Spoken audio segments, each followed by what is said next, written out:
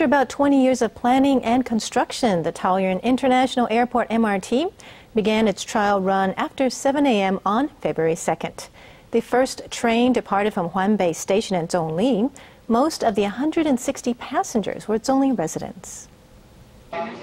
The first group of passengers to take the Taoyuan International Airport MRT got on the first train going from A21 Huanbei Station in the Zhongli district to the Taipei Station. They were excited to witness a landmark moment in transportation history between Taoyuan City, Taipei City, and New Taipei City. The MRT was built over 11 years with a budget of 113.8 billion NT dollars. The first train departed at 7:45 a.m. and reached Taipei at 9:04 a.m. Some of the passengers took the train for a chance to see their family members who sacrificed vacations to work at the MRT during the Lunar New Year holiday.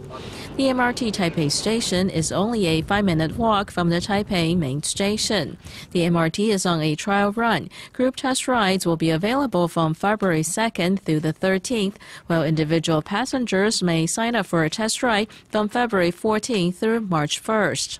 About 20,000 tickets will be offered daily during 4 periods between 7:40 a.m. and 1:40 p.m. After the MRT officially opens to the public on March 2nd, ticket prices will be half off until April 2nd, when full prices take effect. The airport MRT will shorten travels to just 35 minutes for direct trains from Taipei to Terminal 1 and 43 minutes for indirect trains.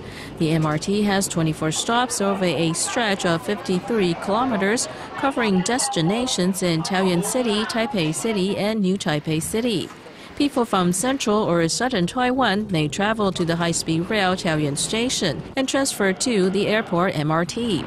The rail connecting the Zhongli Station and the airport's Terminal 3, which is under construction, is scheduled to open in 2020.